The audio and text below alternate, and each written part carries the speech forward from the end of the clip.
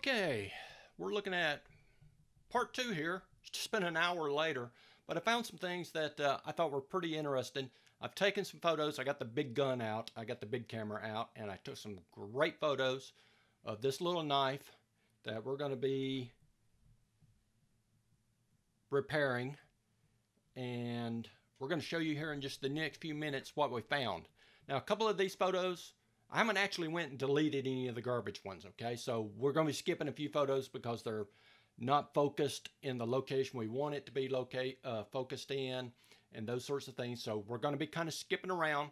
So just bear with me. But we got some findings and we got some head scratchers remaining, okay? So here we go, part two.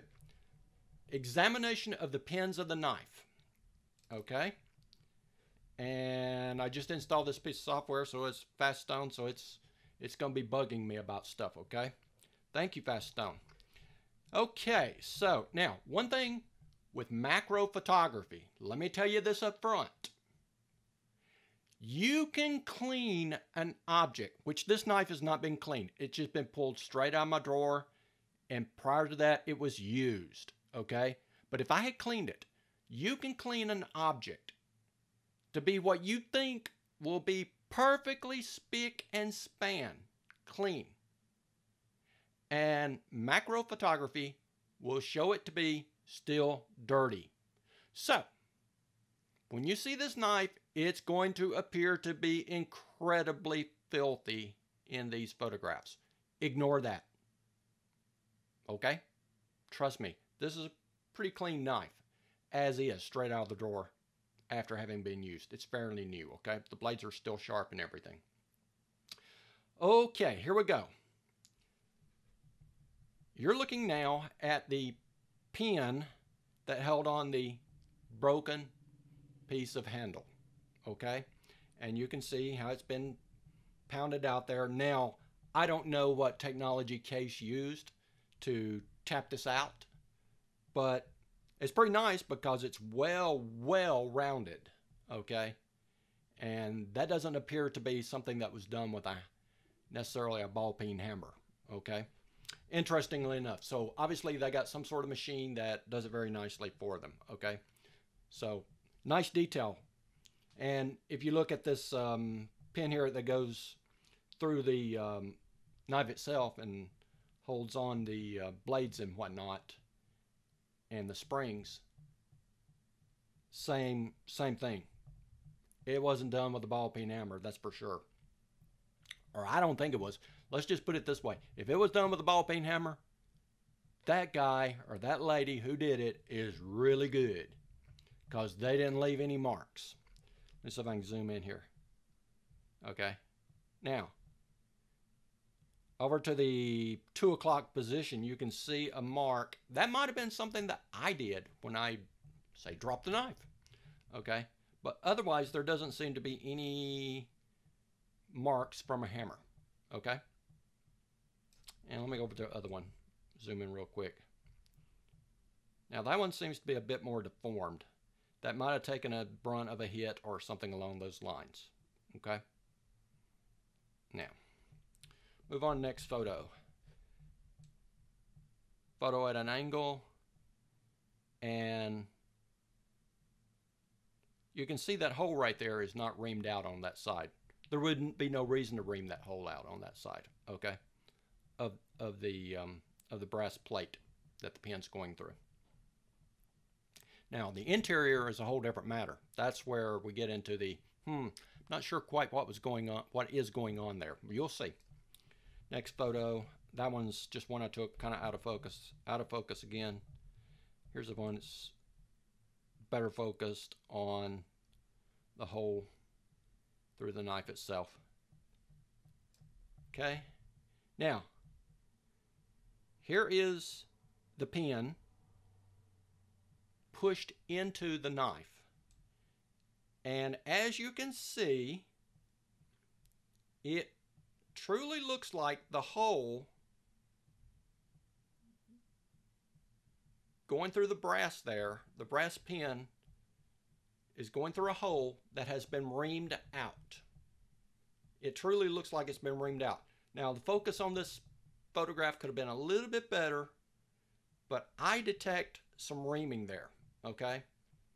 And obviously on the back side there, that's been machined to some degree to fit in a reamed hole, okay? So nice to know. So one would assume that that pin sits flush with that brass plate.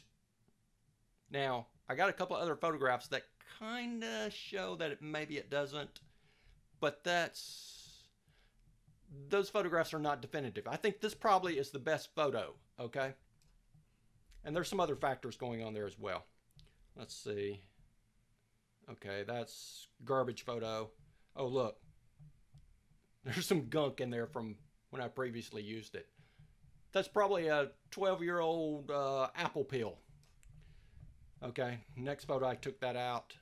Now, look at this one. Look at that. I'm not certain that's the pin sticking out there. In fact, I think it's probably not. Okay, but it's in the proper location. Let's go on this side. Those two line up with each other. I should have taken a better photo.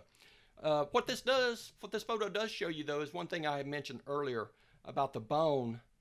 If you can see the bone there of the handle, you can see that it's blue on the outside and white on the interior, which looks like they just took a paintbrush and daubed some blue paint on the bone, which is fine. It's just interesting to know how they made this knife, okay? Not complaining, but it looks like this knife, the handles, they didn't spend a whole lot of time with it. They wanted some white in there and a brush stroke or two and done. Okay, let's move on. Oh, picture of my bark. I think it's beautiful. Over to the left, you can see a little bit of the probably an epoxy mix that they use to harden this. Looks like it pulled up or something like that along those lines over there on the left side. But we'll be sanding that all off in due time, so everything will look great. Now, going back to the knife, see how dirty it looks? If you look inside of it, you can see a little of the dirt, but you don't see all that much dirt. The camera picks up everything. Okay, here we go. Zoom in. Okay. Really doesn't show us anything we hadn't seen already before. Okay. Other than the exterior head on that pin is not made for a reamed hole. Interesting. Very interesting. But the interior of the pin is. Okay.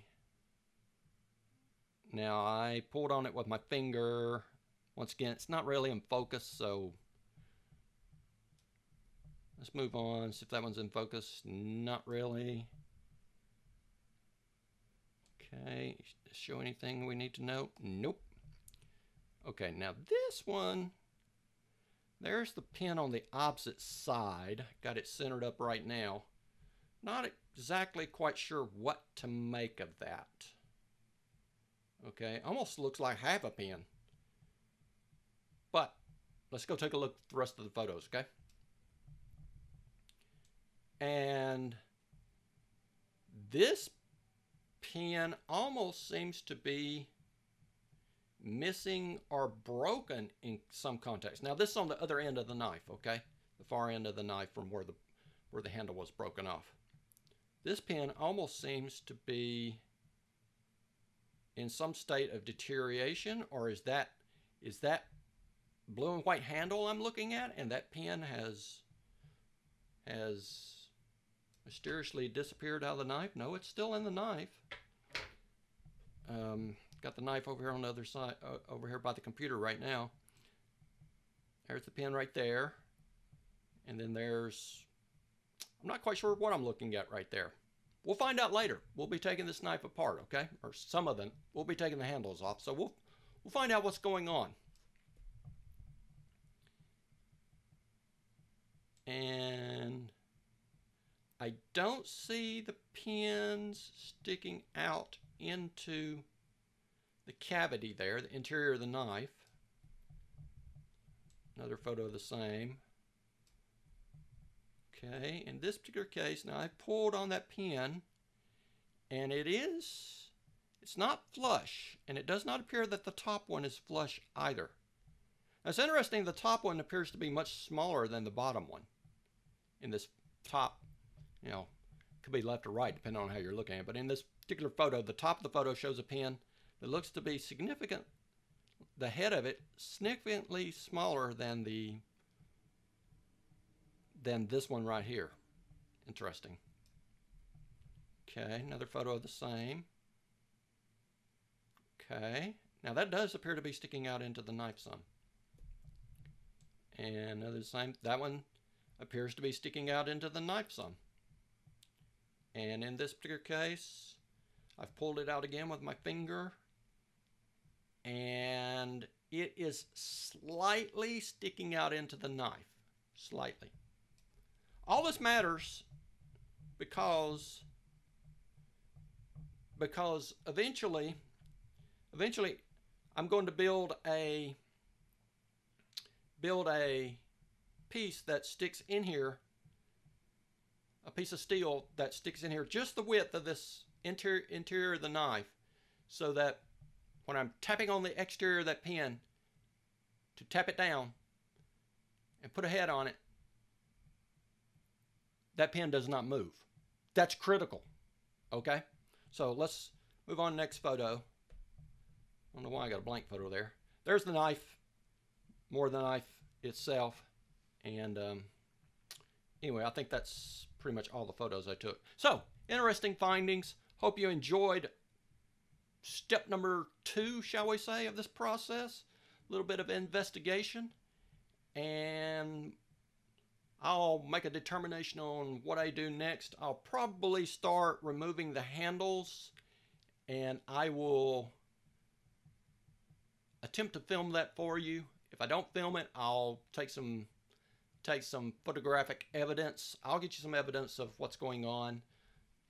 And thanks for tuning in, and we'll catch you on step number 3, which will most likely be removing the handles or building, or maybe building that interior piece.